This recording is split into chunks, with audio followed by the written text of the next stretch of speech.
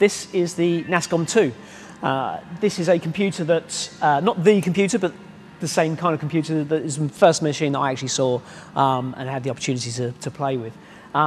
Slightly different. The one that I had or had access to it was made in a box, and you could see the boards inside, and you could see the LEDs blinking as the different operations occurred. But this one's been made in a proper plastic case and looks a little bit more professional than the one I was using. But the thing is, you never see two Nascoms really looking the same. We've got, I don't know how many, half a dozen machines, Nascoms, and none of them look the same. Some of them are in wooden boxes, really cludged together with some dodgy keyboard. Other ones are in nice cases, others are just the bare boards. They were just made to get them working, and that was about it. This one was working. We had it on display, and Jeremy was doing a talk about this particular line of machines and how things progressed, and said that people sort of made these machines themselves. They were kit-form machines, and that some of them didn't work. And just after he said it didn't work, because he'd taken the lid off and shut it, closed it down again, walked on, and it went bang, and didn't work.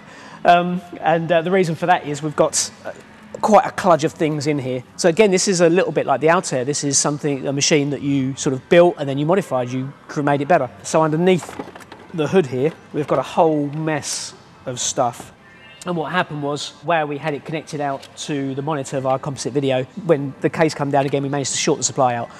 So the power supply over here has got a nice little burn mark where it took it out. So just got to fix that and that'll be okay. But yeah, so you've got the original board, which is under there. It has a 48K memory expansion on it. And then on here, we've got sort of a colour video adapter on it to actually give a Nascom colour, which is quite amazing. So yeah, that's our Nascom 2, Z80 based, and they were actually, again, pretty impressive machines for the time. I used to play a game on it called Keys of Kral, kind of this sword and sorcery game. You go around the maze and collect the elixirs and kill the monsters and stuff. But just to have this stuff on this little tiny black and white screen, a little bit like this one here, was amazing.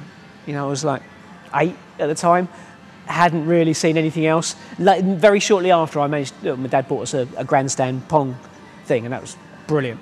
But that was the first I saw, and it was seeing computers controlling TVs or screens.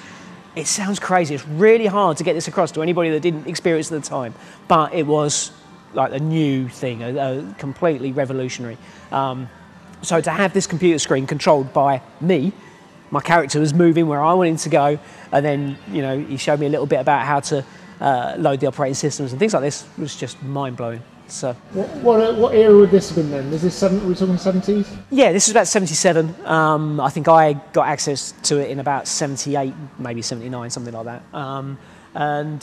Yeah, and again, it was sort of the domain of enthusiasts, electronics engineers, people that had the ability to put this stuff together. Quite a few people tried that didn't have those skills and failed. You end up paying quite a lot of money for these machines. These were several £100 to buy in kit form, yeah, and end up with a big box of nothing, and had to try and find somebody else who could try and repair it for them. But these things were, for me, the very dawn of it all, and set me on a trajectory that ends up with a computer museum at the end of it.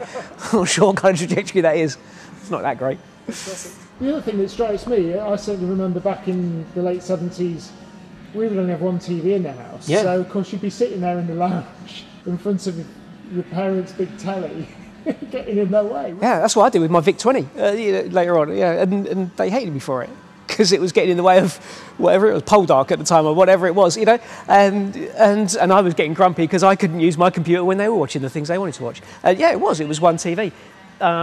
My uncle had their TV downstairs, and he had this in his own room with his monitor. This was big time stuff. It was great. Most people at that time didn't have that kind of luxury. It was Dallas or the computer.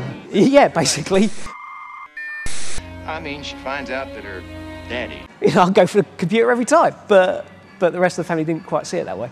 But yeah, I mean, you end up getting those little black and white portable TVs that become your monitor. So for things like the ZX81 here, we've got the black and white portable on that, and it's kind of a bit fuzzy and raggedy around the edges, but it was usable. They were the monitors of choice, I suppose, for most people in their home computers.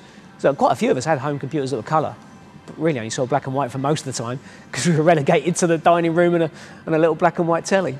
But hey, at least you still had your computer and you could do what you wanted to do.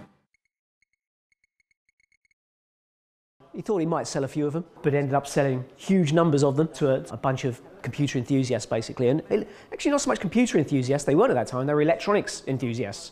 They didn't know they were computer enthusiasts until this thing had hit. So beginners, all-purpose, symbolic instruction code. I've got a feeling that was kind of retrofitted to the word basic rather than the other way.